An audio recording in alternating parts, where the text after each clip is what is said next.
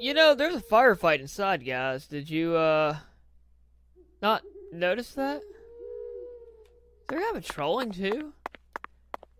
What the... Hello, my fellow gamers. Welcome back to the game here. Welcome back to, Deadly Premonition 2. I keep wanting to say Yakuza. I have a problem. Last time... a lot happened. To say the least. PJ's dead. Professor R's dead. We have no freaking clue what's going on. It was a goddess we're trying to create. That sounds familiar. And we think we figured out Patty's real dad? Being, PJ? That's why PJ probably had, some questions about Mama. Patty Mama? Patty cake? Today... I need to go to the sheriff department. Now, what drives me nuts, if you recall, the game makes you wait 7 days or something like that to get For the Lord Hunger's quest. But it's not gonna be in here because it's not time. Zach, it appears to be. Let's come back. And they gave us a tutorial for it at a very weird time. So I don't quite get that. But I need to go I need the rest and eat anyway, so it's not a big deal. So... oh, I can talk. So, what do you think of him? Yes, I'm talking about him. I don't care about Hoonigan. We've had this talk before.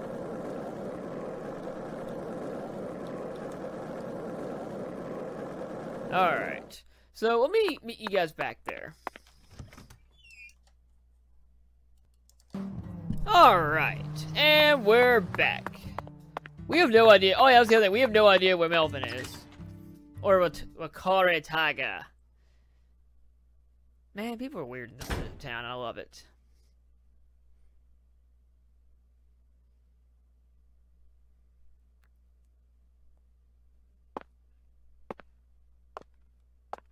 Did you find Melvin? Nope. I can't find either of them. Either of them? Yeah. When I went home, it wasn't just my daddy who was missing. Mama was gone too. This never happened before.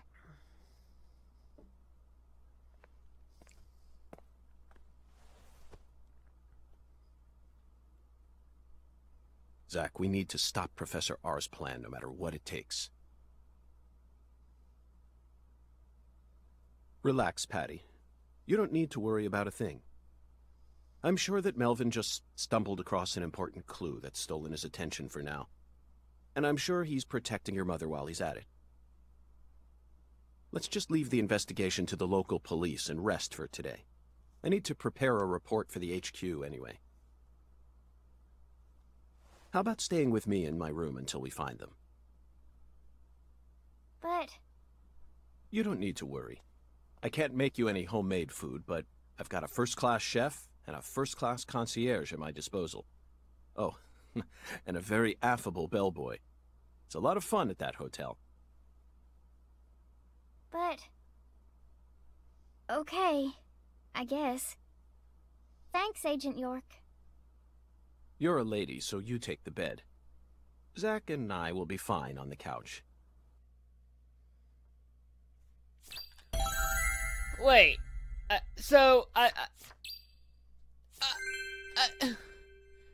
You make me come here, realize that I can't come here because of timing. I have to wait till the day. Even though she called at, what was it, 22, 23? And then tell me that I have to go away because it's not time yet. Then go, you know what, say I'm gonna go heal, go take a nap for 10 hours. To go to the sheriff's department. To go back to the hotel. Like, I almost kickflipped that lady in the face. Who's that? And she just kind of, like, hovered over here. Probably straight to my... Oh, no.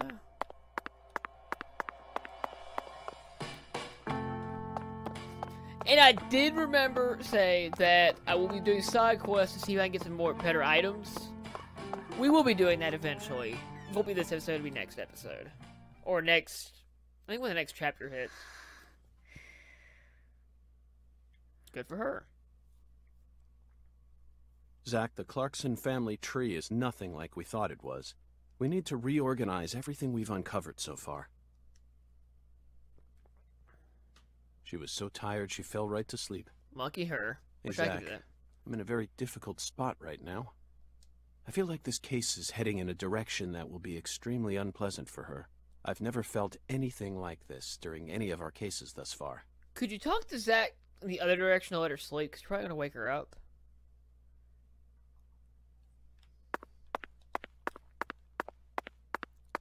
Alright, to the bulletin board with us. Holy cow, that's a lot of stuff. First, let's go back to the beginning. Lise Clarkson's body was found hanging under a bridge over the bayou. Yep. In a deserted spot, close to where the bayou meets the Mississippi. The one who fired the pistol at Heaven surely had no idea what he would find there. Speaking of which, Zach, Chuck, the man who started this race we're running, what's his occupation? He's a crawfish farmer. That's right. And after chasing a poacher's boat that crossed over into his farmland, he went up the bayou and was fortunate enough to find Lisa's body. I doubt it was a very pleasant experience for him. But if not for his discovery, Lisa's body might have started rotting out there. He's a difficult person to be sure, but I don't think he's a bad guy. I agree. Chuck said something peculiar. He claimed the Clarksons were a little better when their son was still around. I don't know exactly what he meant, but we ended up meeting the person he was talking about, didn't we?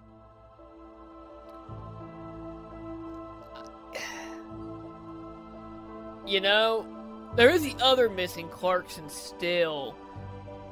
But was it Leonard who had intercourse with Galena? Or was it Leonard who had intercourse with the other person? The way I said that doesn't sound good. Freak. Sorry, that's that. I'm trying to figure out how I can say it to think about. I don't know how a lot of that works. I'm sorry. Professor R, did she have the intercourse with her sister, or was it the other sister? Or Galena or the other sister? I said that wrong, and I'm sorry. Under very unexpected circumstances, Leonard Clarkson. He ran away from home, found his true self, then changed names. So, Zach, do you remember her name? Helena Doman. The townspeople call her Lena. She was also known as Professor R while she plotted against the Clarksons. She's the mother of the new drug known as Sang Rouge. She must have also had a group of followers who worshipped her fanatically. I can see it now. Lena sprinkling down the red powder, corrupting every last pure and innocent girl in town. Lena mentioned her plan each time we met. She must have taken us for utter fools, Zach. She thought she was always one step ahead of us, and that we'd never see the full scope of her plan. Well, her plan isn't complete yet, and I know we can still stop it. That's why we need to learn all we can about her. Her alias was Professor R, and she was well learned in the areas of medicine and fire dynamics. By the way, Zach, do you remember what weapon Lena used to murder PJ? So, that's not fair, because she choked him. Correct. She used a miniature bomb. To tell you the truth, she surprised me. That bomb was so well placed. It left hardly any damage on the building itself. Yeah? Yet still did amazing work on them. Lena should have used that brain of hers for something more productive than that saga of revenge. For example, reviving Lucare's economy from the industrial sector. Widen your perspective, and you'll see that Louisiana is an industrial treasure trove. With her intelligence and her charisma, I'm sure she would have found some amazing opportunities. Be a pharmaceutical and actually make productive drugs? Anyway. Such a tragedy. Zach, there's one more important matter we need to think about here. Okay. Galena Clarkson, who was murdered in jail. Her body was dismembered, then rearranged into a V shape. Patty and Melvin claimed it was a severed roots killing, but that doesn't make sense to me. Yeah. And PJ Clarkson disapproved of it when I met him in the other world. He saw Galena's parts lined up and was overcome by an inexplicable fear. Tell me, who killed Galena? That's my answer. Unfortunately, we don't have the answer to this one yet. And it's too big a problem to solve with mere speculation. The answer to this question may lead to a major turning point for this case, and the final turning point for this story. You know it's true, Zach. I only hope it doesn't push us down an avenue we didn't plan on exploring. Right. Whole $10.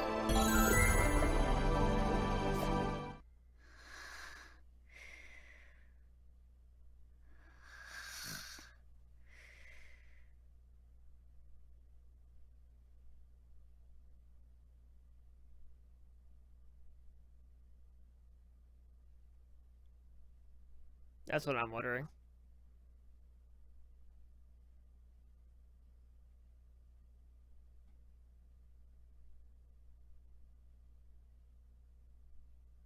Hey, Zach. Do you remember PJ's last words? Lena had intercourse with her older sister. It wasn't Galena. Her own flesh and blood. This means there's still one more person out there who inherited PJ's blood. Ooh, that piano part.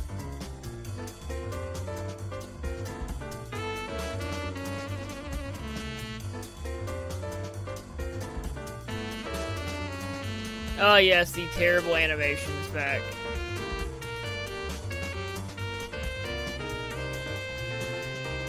Wait, the pastor?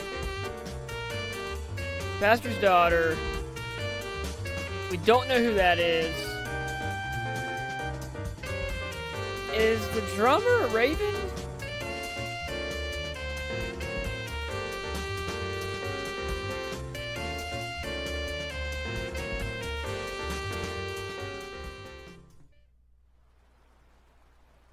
Huh?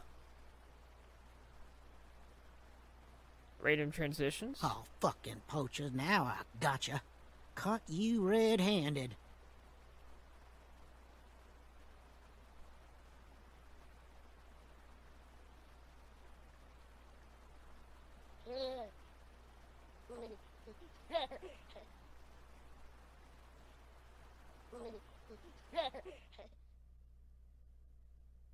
The freak is that?